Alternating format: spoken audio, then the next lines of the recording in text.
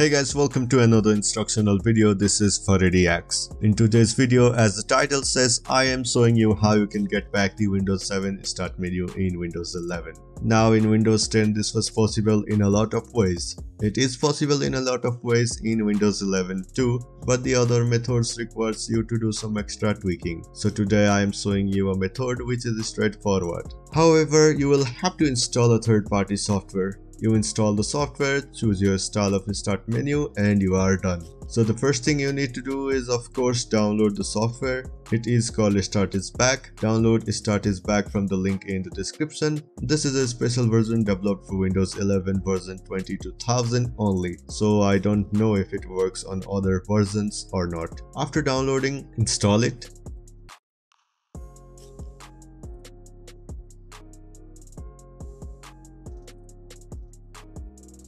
After it gets installed, it will ask you to select a style. Choose your desired style. There are 3 total styles to choose from. Choose the one which you like and it should be applied to your start menu and taskbar.